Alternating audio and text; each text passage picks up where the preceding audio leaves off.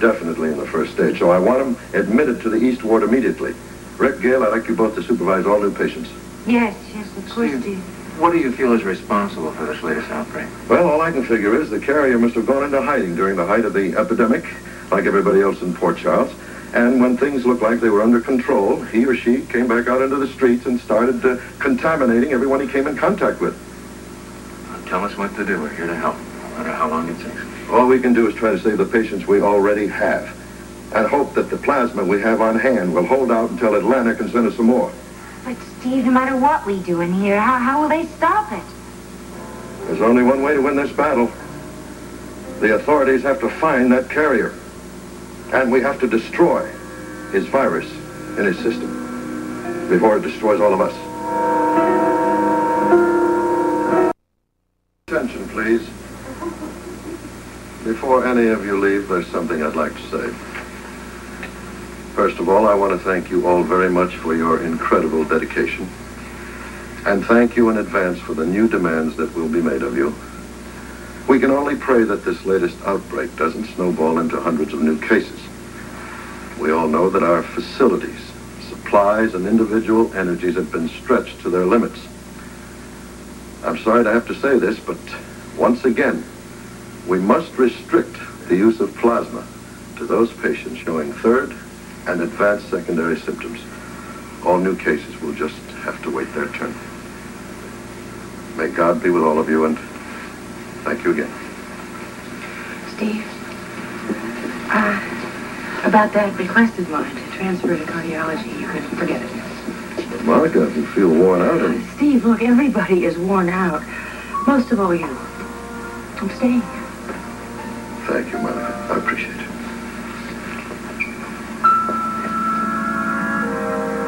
I'm sorry about your mom.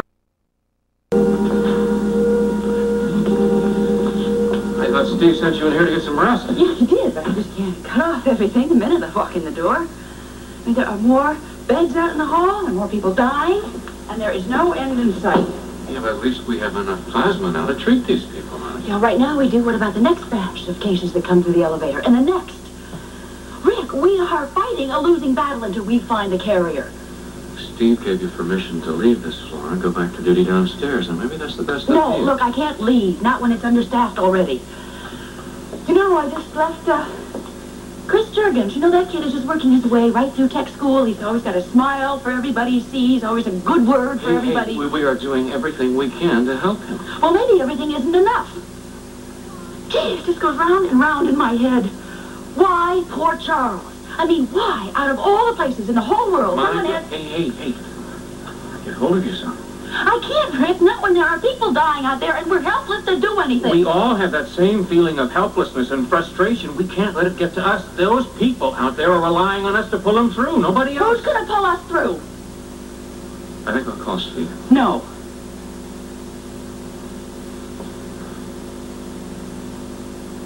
No, I'm fine. I'm fine. Forget I said anything. Really, forget it. Just like that? Just like that. Look, you were right. This is no time to think about things like that here. There are patients out there that need me, and their welfare is my main concern. I wish I had your secret. What secret? Being able to turn off your feelings and your needs so quickly. Monica, I want you to get some rest. I want you to do it right now. Yeah, right now. All the way. Well, I'm going to stay right here until I know that you're sound asleep. Thank you.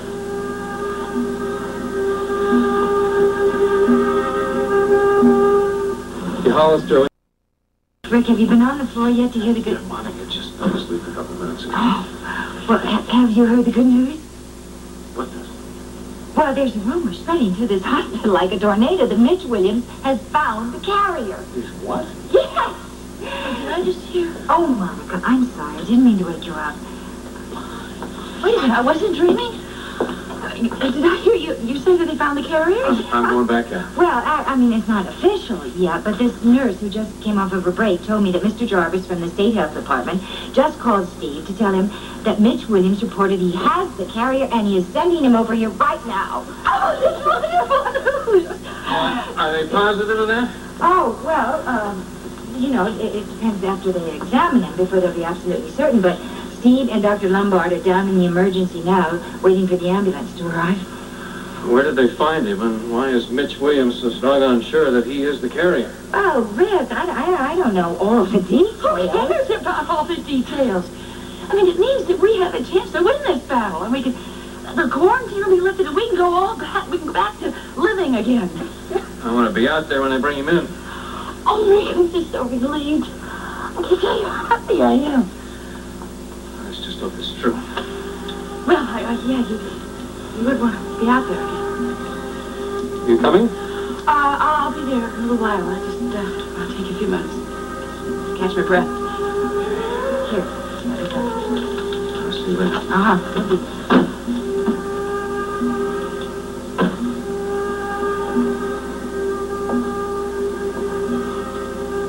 I don't remember when I felt Alan's arms around me. I can't remember that. Well, you'll feel that very soon. And then things will be just as they were before this whole thing started. I've spent months convincing Alan that any feeling I had for Rick was just over. But if he asked me that now... Monica, look, we have been trapped up in this floor for weeks, where we are tired, emotionally exhausted. We don't even know our own names, let alone what we're feeling and why. That's why I just pray that this really is the carrier. I mean, then Steve can lift their quarantine and I can get out of this awful place and back with Alan again, because, boy, I am not going to feel safe or secure until I'm with him again. Symptom is there. This man is definitely in the second stage of Lassa. Dr. Lombard, then what are the chances that he is the actual carrier? 1 in 10 million, maybe more. Oh, no. In fact, from what I've read of Lassa Fever, I'd say there's no chance at all. If he's been carrying the virus around in his system all these weeks without showing symptoms, why would they appear now? Well, our carrier's still out there. He hasn't the slightest idea he's a potential killer. I'll get the plasma started immediately. Orderly? I'll go tell Steve. He's on the phone with Atlanta, and they're waiting for confirmation. Dr. Lombard, what is going to happen if the news is out that people think we have the carrier in here and that they're safe? Let's pray that hasn't happened, Dr. Adams. Because if it has, we could have an outbreak on our hands. None of us would survive.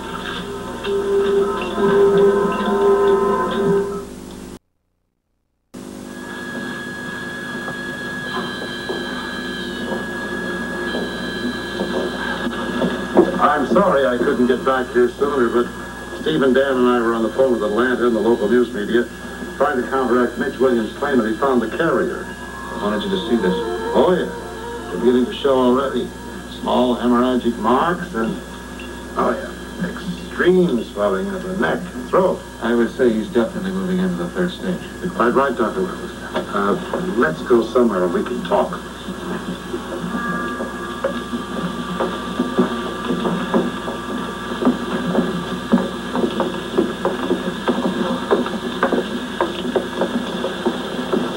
Does anybody know the name of that man yet?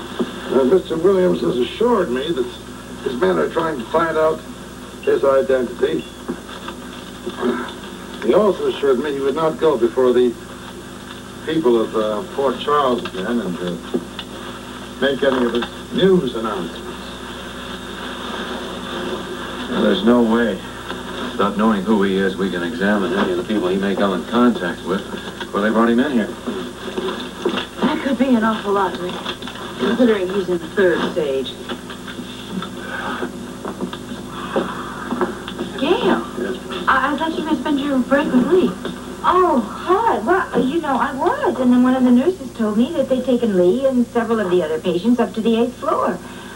Is that true, Dr. Lombard? That's right, Dr. Adamson. You should be very happy about that. We did some very comprehensive tests on Mr. Baldwin and the others. We're positive the virus is completely out of their system. Oh, that is wonderful. That is just wonderful. You know, Anne Logan, Audrey's niece, survived Lassa, and now she is immune for her life. Will that be true for Lee and the others? Oh, yes. The antibodies in their bloodstream will give them the same immunity. Now, we need the bed space here. We'll have to move the survivors from this floor up to the 8th floor as soon as it's safe to do so. More bed space? Has there been another outbreak? Not yet.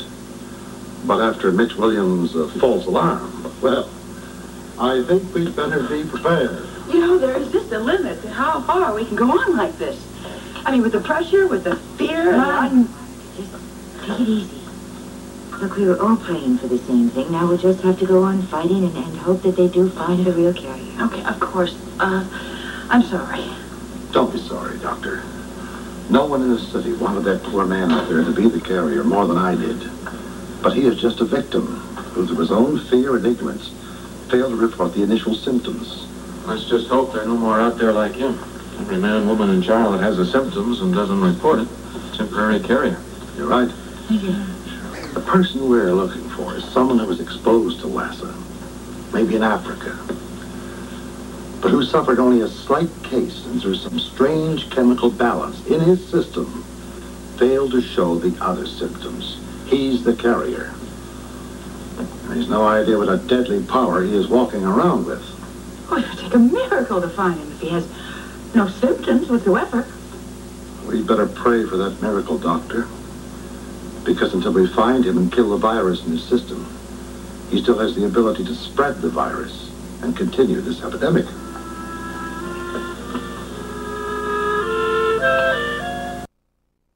Hi, do you mind if I use Sorry. I didn't know you were on the phone. Hold on a second. Well, it's nothing. I was just going to call Ellen. I'll be getting off in a second. Honey, I'm gonna go. Monica's here. She'd like to use the phone. Oh. I love you, and I'll talk to you very soon. Bye.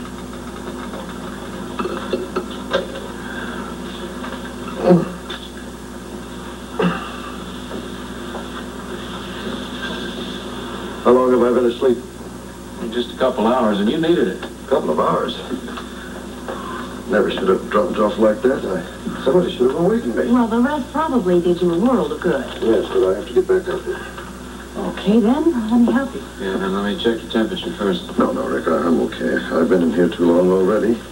I should have been out there relieving one of the doctors an hour ago. You're the one who insisted that we make regular checks on each other. Yes, I know. But I'll check it the next time I come in here.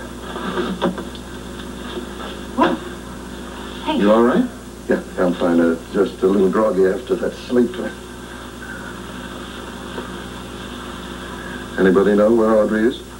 Well, wherever she is, I'm sure she's worried about you. Any report on Mr. Olumba? He's in the same condition he was, well, just before you went to sleep. I'd better make him my first stop. It's kind of important. No, I'm just trying to remember what it's like. What it'll be like when we get back to our own bedrooms, sit in our own beds, and back to normal. Sometimes I wonder if anything is going to be the same again.